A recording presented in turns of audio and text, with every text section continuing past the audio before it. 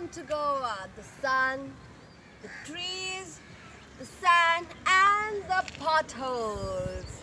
Everywhere you go, you see potholes. And what more do you expect here when the government says that by the 30th of November, all the potholes will be covered in the village area as well as on the highways.